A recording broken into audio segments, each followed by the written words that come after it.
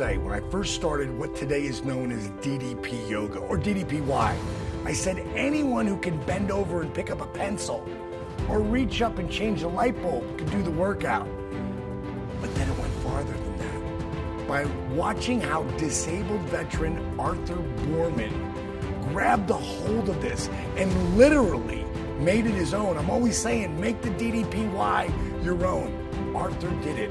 And then I realized that people with limited mobility could do things that I didn't even know was possible.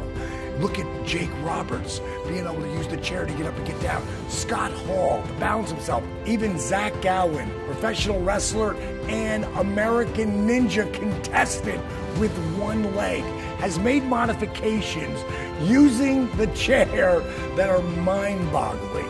These workouts will be for you. We're talking about people who are older. We're talking about people who are extremely overweight. We're talking about people who are really beat up.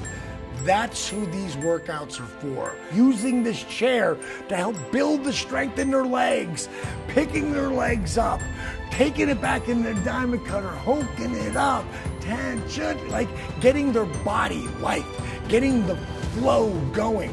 3, 2, 1. Lift one leg up. Now you may need to use your hands, but that's okay. Open those fingers as wide as you can. This is all about dynamic resistance here. You inhale, move with resistance. Get that length. You see, guys, if you say you can or you say you can't, you're all right. You see, here at DDP Yoga, we are doing our damnedest to eliminate the I can't.